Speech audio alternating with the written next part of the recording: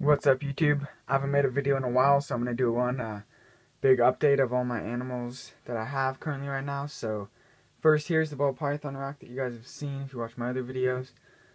So basically on the top I just have some calcium with D3, leopard gecko calcium. This is just the cup I use to dust the mealworms. The VE100 works really good, I really like that. A scale, and then now we'll go through the ball pythons. So here's the pastel male. He's doing good, he's getting big. I think he's a little bit over 600 grams right now. He eats like a beast. Underneath him is the female pinstripe. She's back here hiding. She's had some issues with eating with me. She likes to skip every once in a while, but she's healthy. She's doing good. She's getting bigger. Underneath is the female that I've been pairing up with the Mojave.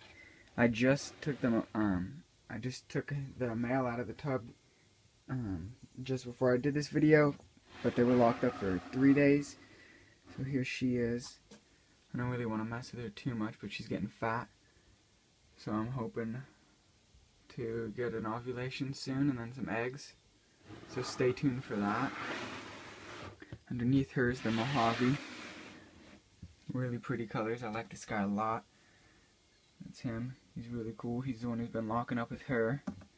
And then next I'll take you to the leopard geckos. Okay, so here we are in the leopard geckos. It's in the same rack as the ball pythons, so we just have a little moist hide here. I just put water in there, so it's really wet. Some mealworms, water dish, and then she should be under here. She's getting nice and fat for me. She's really pretty, really tame. She likes to be held. That's her. I like her tail, it looks cool. And the male I separated from her, the one that I got for my birthday, the high yellow, because he was getting skinny and I didn't think that he was eating as much as he was in with her.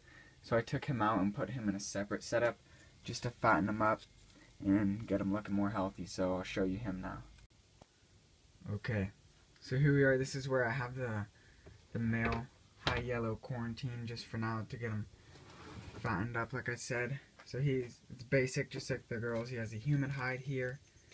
He has water and mealworms, and then his hide there with the heat pads underneath that.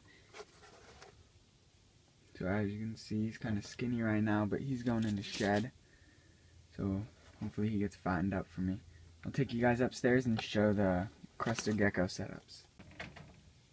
I almost forgot about these guys. Gotta show you guys an update on the bearded dragons. They're doing good. They're eating right now. They're getting big.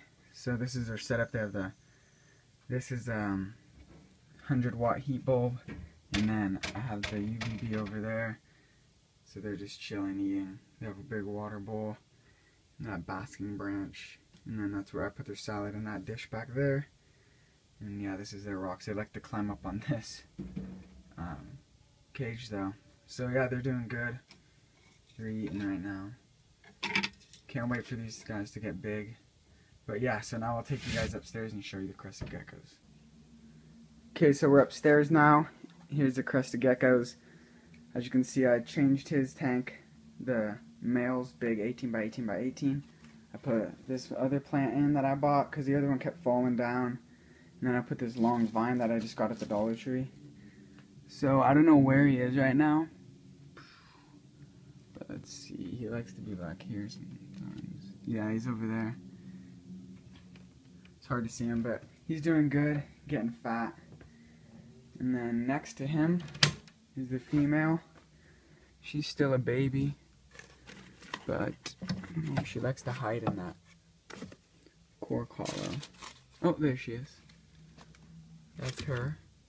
She's quick. But yeah, they're both doing good. Once she gets big enough, I'm going to put her in with him. I still have the fog going. It's well not on right now, but got the divider thing. And yeah. So next I'm going to take you over to another little new addition that I haven't showed you guys yet. Okay, so this is another, I guess it's an addition. It's just a local snake that my grandpa found at his friend's house, so we just took it in for a little. My little sister just wants to have a snake for a little bit, so we're gonna keep it for like a week, feed it once, and then let it go. But it's a little baby rosy boa. Really cool little snake. They're really calm. Rosy boas are really cool. I like them a lot. But yeah, that's that one. Has a basic setup in here. So yeah, I'll do a video in about a week of us releasing it out by the mountain by my house. But yeah, so subscribe, stay tuned, message me if you have any other ideas for videos. I've been kind of stumped lately on what to do, but there will definitely be more coming since I just I graduated high school Wednesday, so I'll have a lot more free time on my hands, so I'll do some more videos. So thanks for watching, guys.